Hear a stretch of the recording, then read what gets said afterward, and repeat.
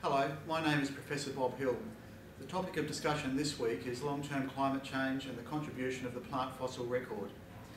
I think everybody's aware that carbon dioxide is an important greenhouse gas, but a lot of people don't understand how important it is to plants in more ways than just its contribution to climate change. Carbon dioxide is the fuel for photosynthesis. Plants utilise the sun to change carbon dioxide into simple sugars, and they give off oxygen as a byproduct from that. So if you increase carbon dioxide in the atmosphere, not only are you increasing the greenhouse effect and changing the climate, but you're also changing the way that plants grow. I look at the plant fossil record over a long period of time and try and work out just how these two interacting features have come together to change the vegetation on this planet. And the fossil record is a great resource for this particular work.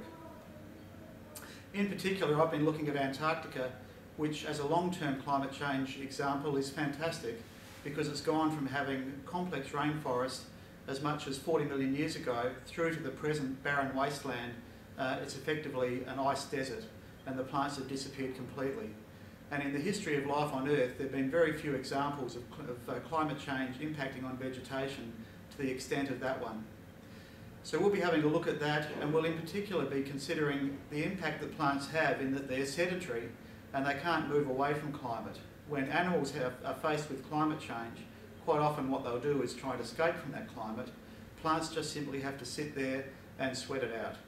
So we'll be talking that through, looking at some examples, and so thank you, and we'll see you there.